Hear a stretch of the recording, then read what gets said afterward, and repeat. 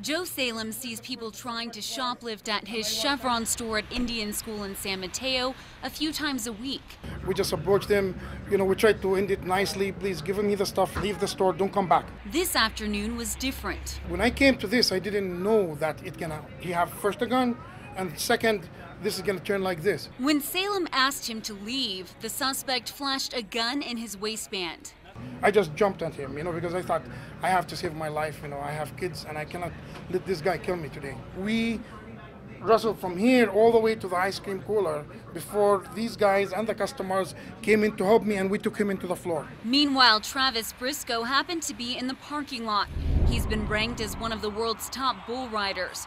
Perhaps because he's used to dangerous situations, he ran after the suspect's two accomplices as they bolted from the store. I ran across to try to stop him, and at that point they got across the street, and we went to go ahead and chase him across the street, and he turned around, and at that point I thought he was armed, and I have a little girl to go home to. Salem says Briscoe then went into the store to help the other customers get the gun away from the suspect. I know there's a lot of bad people, but in the same time, there's a lot of good people.